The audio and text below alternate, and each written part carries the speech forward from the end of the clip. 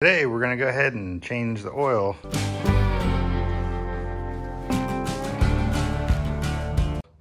On this 2019 Subaru Outback with a 2.5.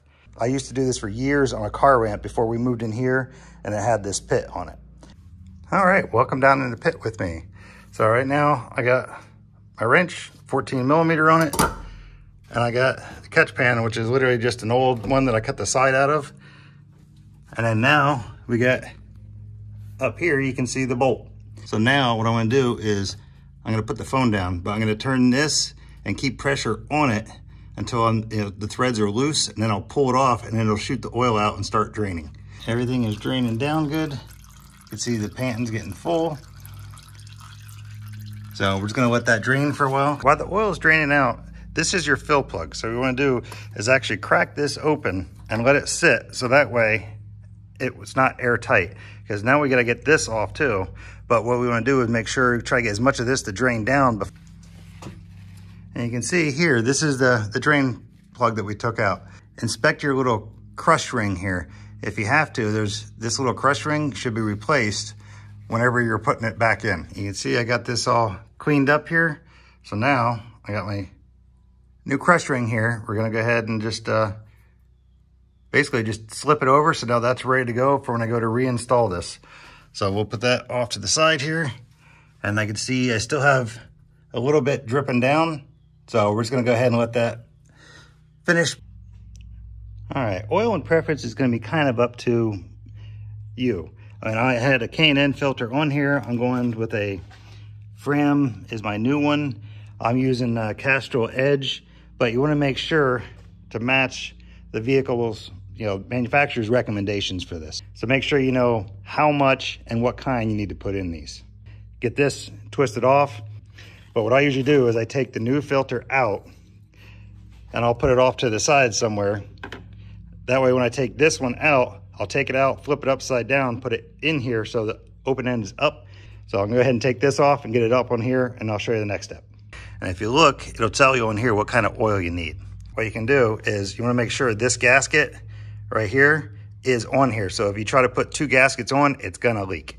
Before you put your new one on, get a little oil in your finger and basically just get the gasket wet with the oil. But make sure you don't drop anything down inside of this thing. But I usually just get some paper towels, go around, because I don't like a dirty engine. And you can see I can just go around and clean everything up. And I'll go through a couple of these. All right, how you clean this up is gonna be up to you.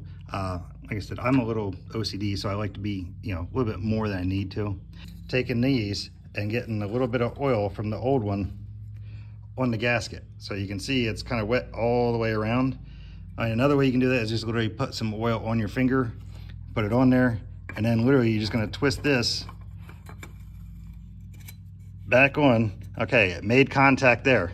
So now it's against, but that's not good enough. So you wanna go a little bit more. And you only want to do this by hand. Don't use a wrench to put these on. It should only be hand tight, because once it gets hot, it's going to get tighter. So when I go to take this off the next time, it's going to be a lot tighter than it was. Now we're good up here. So this, like I said, is still loose. I can take this away so I don't have to worry about spilling that. Okay, you can see we're basically done. I can see a drip occasionally here, but we're going to go ahead and put the plug back in. Plug, where is it? There it is sitting in. It's not tight yet. So now we're gonna get the torque wrench out, and we're gonna go ahead and tighten that back down. As far as the torque specs on your oil pan plug, really look in your owner's manual. Now that we have that all done and torqued, we're just gonna go ahead and wipe up any residual oil that may have spilt around the area. Now the oil I'm gonna leave here, then when I back the car out, it'll be exposed and it'll be easier to get to. All right, so now we're gonna go ahead and take this all the way off. I literally use just for this, and I keep it covered so no dirt can get into it. I use this funnel just for this purpose. That's all it's used for. So now I just gotta get my oil and start adding some in. Before I go too far with this, I wanted to show you this on the sides. Just about all jugs have this little clear spot where you can see through, because you can see right there, if I shake this, you can see that's where the oil level is in here. So you can see there is the 4.5 quart line. So that should be the 5 quarts. So really what I'm gonna do initially is I'm gonna put about 3 to 3.5 quarts in. So what I usually do is I use just a knuckle, pop the foil, and then make sure you pull everything from the inside out. That way none of this can fall down inside and get dumped in. All right, so now we've added, you can see somewhere around between 1.5 and 2 quarts left over. Now we're gonna go ahead and we're gonna actually let this sit for a minute, then we're gonna check on our dipstick, make sure where it's at, and we'll keep doing this until it's full. Make sure your car is level while you're doing this. All right, when you first pull your dipstick out, no matter when, if you're just checking it normally or in for an oil change, the first time you pull this out, just wipe it clean, put it back in, then pull it out. That'll give you a more accurate reading. All right, and you can see there is like no oil on that whatsoever. All right, you can see I just added another quart.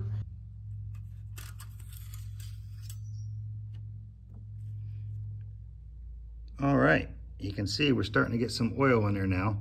All right, I haven't been showing it, but every time before I put this back in, this is getting wiped off. So it's clean going in where we are at.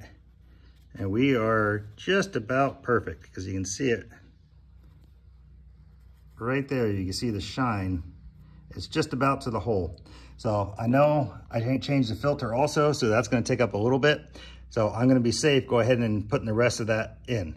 So I'm gonna be using the entire jug of the Castrol. But now, really all it comes down to is taking your funnel out. It's gonna drip a little bit, so I usually have a paper towel handy so I can put it underneath to catch the drips. And then put your cap back on.